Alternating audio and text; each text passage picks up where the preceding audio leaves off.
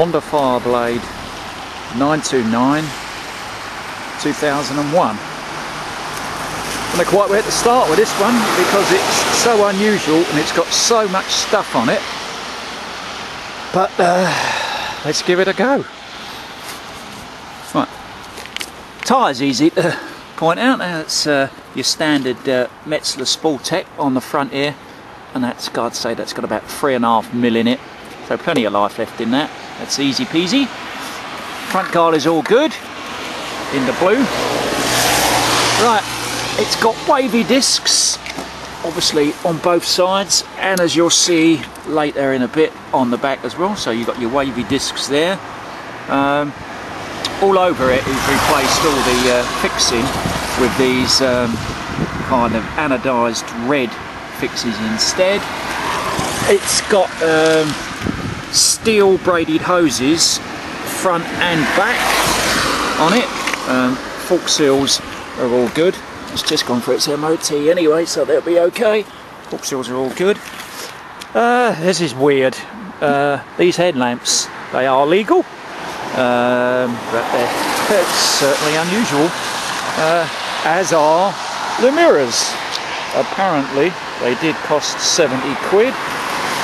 Whether or not I'd pay that is another matter, but there we are. There's the mirrors that's on it, and the indicators are actually mounted into these weird looking mirrors. They do work, they do flash, so people can see you, indicate what you want to do. It's got this red tinted double bubble screen. It's got carbon look-alike levers on both sides there. It's got he's replaced the master cylinder cap with CBR 900RR, again anodised in the red there. Carbon trim on the top yoke. It's got an Öhlins steering damper on it here, which works nicely. That's a nice touch. Tank's all good, there's no dents in it or whatever. It's got this carbon filler cap accessory on the top of it to go with the carbon it's got elsewhere. Crash bungs left and right. More of these anodised red fixings all over it. He's replaced the foot peg and rear brake lever with these, they're not rear sets but they're set back a bit further. He's replaced those with aftermarket jobbies. Can't really see the name there, Barracks or something like that. Even the foot guard here he's got on it, it's a laser cut steel guard with blade written into it. It's got a full Akrapovic titanium exhaust, not just the can, it's the whole system is titanium, obviously weighs about 2 ounces. Here's the rear brake line again in the braided steel. There's your rear wavy disc hose. Underneath here we've got an Öhlins rear shock as well, and there's the adjuster for it, so your different settings. Again, another red anodised rear brake reservoir cap there. Coming on back, he's got some more anodised red pegs, the same left and right it's got on there. The rear indicators are here. He's had them fitted into the pillion footrest. Again, they do work, they do flash, they are legal. So all these little touches all over it. The rear brake light has got this motif on it, Honda, but they're red LEDs inside of there, and the rear light is as well. And then back onto the tyre, which is a Michelin Pilot, and I don't know, it's probably got about 3 or 4 mil in that there. It's got the tail tidy as well, the tail under tidy. Coming up on here to the seat, both the pillion and the driver's seats, they're all in one piece, and he's had this design done on it. there's just so much on it. I don't know if I've missed anything, but let's go round to the left hand side and see what we got there. Oh, before I do that, I'll fire it up so you can have a listen.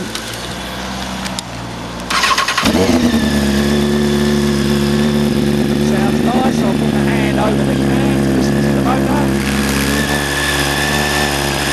It's running on choke, so it's a bit high, but you can hear no unsightly noises coming from that engine. No tick, rattle, bang or whatever. Really nice and tight.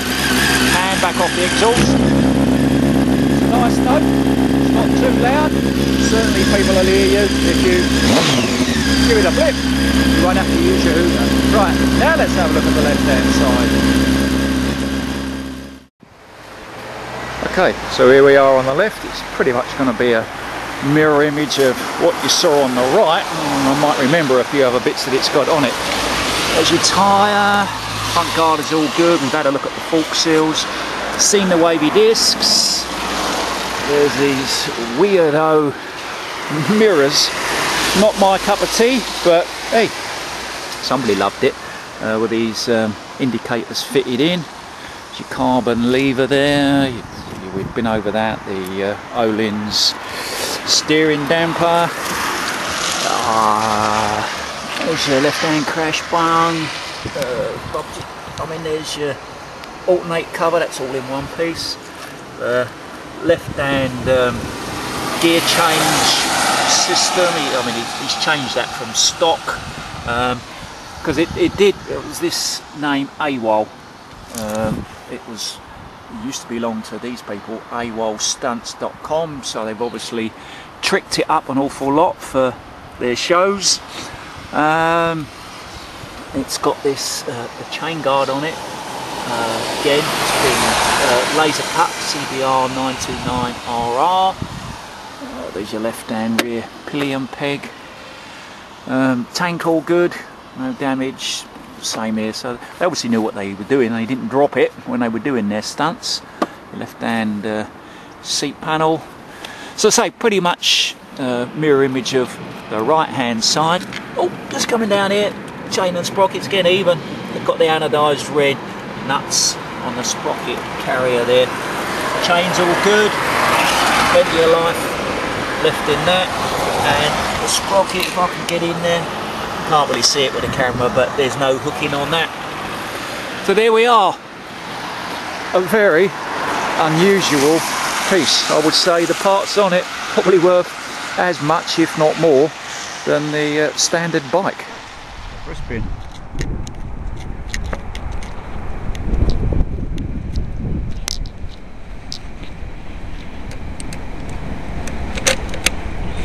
Ignition on.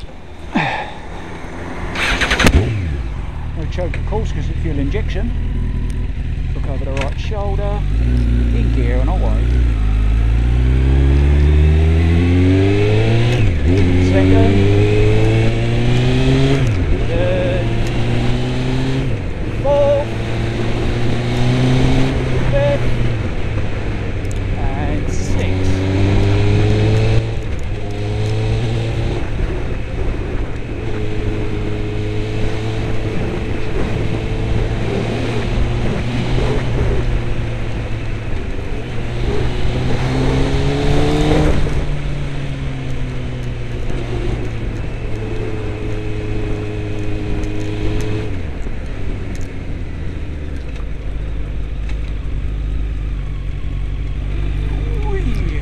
The brakes on as ever. Hopes that gives you more of an idea.